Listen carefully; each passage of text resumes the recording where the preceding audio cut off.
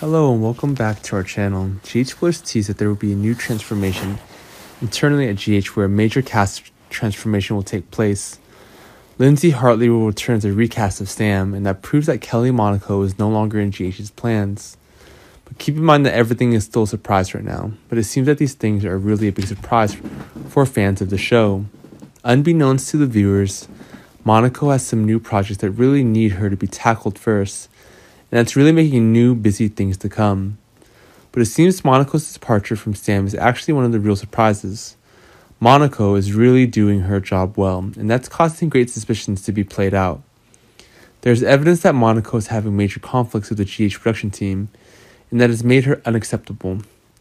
But it seems that there are just extremely clumsy explanations when really there's still no certainty at all. But no matter what, Monaco is gone, and we'll see Hartley as the next Sam.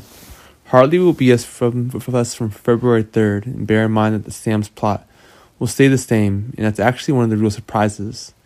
GH Blurs reveal that Sam is now stuck with her feelings. Now that Drew is back, remember that Sam is having certain feelings for Dante. But now that Drew is having strong interactions with Scout, it's really possible that new surprises can happen. Sam is really in a big shake. Besides, Drew is preparing a war with Victor to force him to atone for that crazy actions. But it seems that everything now cannot be simply proved when it seems that great dangers can come at any time.